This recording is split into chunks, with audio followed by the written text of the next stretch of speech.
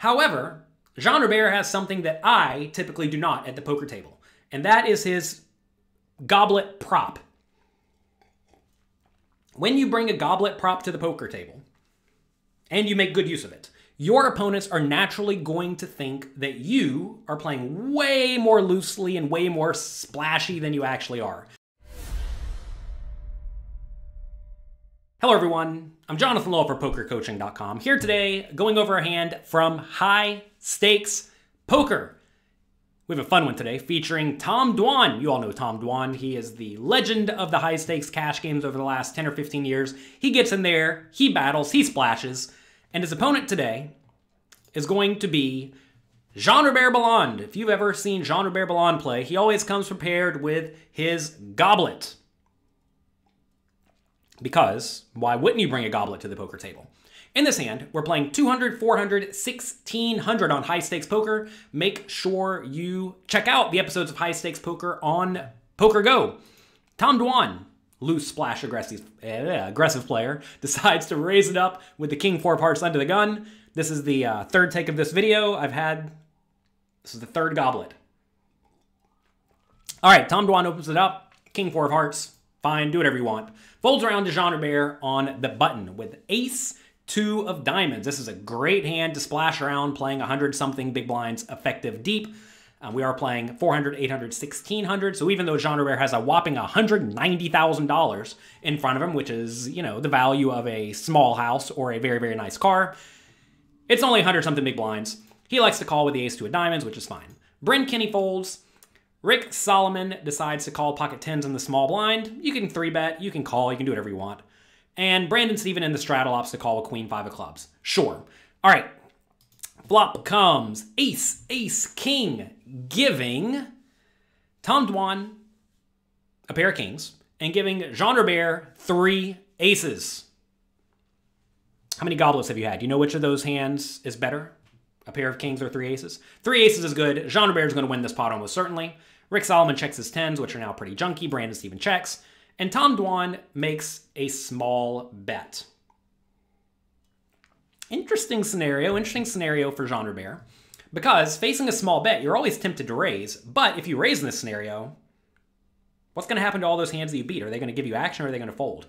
I want you to think about this spot. And I want you to pause the video and write what you would do in the comment section below. Would you fold because you're afraid? Don't do that. Would you call the 5,000?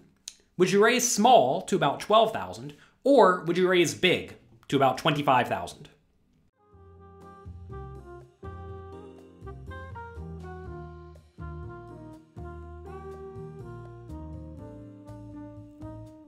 All right, did you do it? Good. Going through this active learning process is going to go a long way to ensuring that you are thinking about poker and working hard to improve your skills. And in my training site, PokerCoaching.com, we have thousands of interactive quizzes where you have to say what you would do, and then you would get feedback in real time about whether your answer was good or bad. And it turns out if you make better decisions than your opponents, you'll win money in the long run. We actually just released a brand new, very in-depth spin and go course. These are very, very fun, exciting, 3-handed tournaments. And we have an in-depth course by one of the best high-stakes spin and go players in the world, and also quizzes to ensure that you know what you're doing. Make sure you check that out at pokercoaching.com/spin. In this scenario, I think the ace 2 has a pretty easy call because the main concern here is just not getting stacked when you happen to be against a better hand. And there are a lot of better hands available. Notice that a lot of your opponents will play many aces, especially in this loose, splashy game. It's very easy for someone to even have like ace 8 offsuit. So even though Jean Robert's trip aces is very, very strong, the way you survive in this game is to not lose gigantic pots. And raising opens yourself up losing to a gigantic pot in exchange for making some hands that have equity, folding. And Jean Robert does make the call, which I like. Rick Solomon pocket 10s elects to splash around 2. I think this is reasonable. You do have to be a little bit careful that when we are playing very deep stack that you don't run into ace king or pocket kings or ace 10 when you spike that 10. Because then you're going to be on the hook for losing a lot of money. So I think if I was in Rick Solomon's shoes, I would have just folded, but I get calling. It's reasonable. Brandon Steven folds his airball. Turn is another king. This spells certain doom for Tom Dwan. The only question is, how many cards is he going to lose? Rick Solomon checks. Tom Dwan, I think, has a very easy check here. If he bets, what's going to give him action, right? He's going to get called by an ace, and everything else is going to fold. So easy check for Tom Dwan.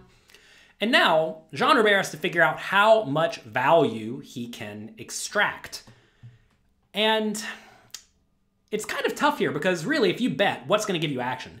If either of your opponent has a king, they're in a pretty marginal spot. And if they have queen high or worse, they're just obviously going to fold. Notice Rick Solomon here has pocket tens, but he has ace, ace, king, king, 10, so he has 10 high. It's not a good hand. So I actually think Jean Robert should probably check here. However, Jean Robert has something that I typically do not at the poker table, and that is his goblet prop.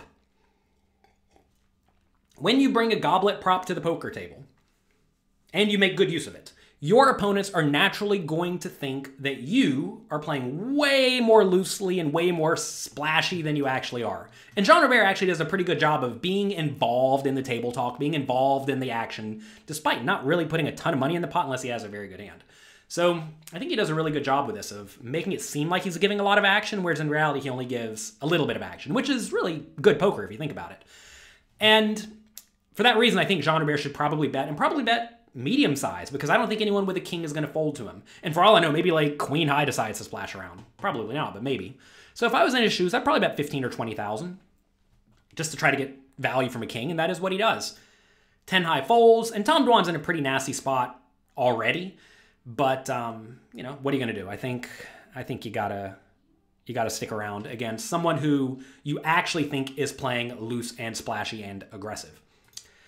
All right, river's the jack of clubs. Tom Dwan checks, as he certainly should. And now Jean Robert has to figure out how much can get called by a king. How much do you think can get called by a king? Well, to test your skills, I actually have a free quiz for you to take on exploiting your opponents in cash games. Check this out right now at pokercoaching.com/cash quiz. There I have lots of questions to see how you are actively thinking and exploiting your opponents. And this is a spot where Jean Robert is either going to make a lot of equity or almost no equity. What a lot of people do wrong in this spot is they think, okay, I have a really good hand, so I'm going to bet big. But they're not really thinking about what they're trying to get called by. And they're not concerned with who their opponent is. And in this scenario, Jean Robert is clearly trying to get called by a king, right? Tom Dwan's range makes a whole lot of sense that he would have a king. He probably doesn't have pocket kings. That's super unlikely, right? And so how much will Tom Dwan call with a king? And some of your opponents in your games will call a big bet, like a pot-sized bet with a king, because they're calling stations, or they think, ooh, full house, high up on the hand ranking chart, can't fold. But in reality, anyone who's competent knows this is just a bluff catcher, and it's kind of hard for Jean Robert to be bluffing. So I think the right size here for Jean Robert is actually a small one. And one other thing worth mentioning that Jean Robert actually discusses in his table talk after this hand is that whenever you give a math guy, someone who, well, studies math, like myself, like a lot of you, when you give the math guys good odds, they just find a call every time. And that is what Jean Robert does. He makes a 20,000 bet, doing his best to ensure that math guy Tom Dwan finds a call. And after he made this bet, Tom said, "Damn it, Robert, why do you have to do this to me? How big is that glass? How much wine is in there?" With that stupid wine glass, he thinks he's going to get a donation from me, meaning he thinks I'm going to get me to call. Tom Dwan thinks it over.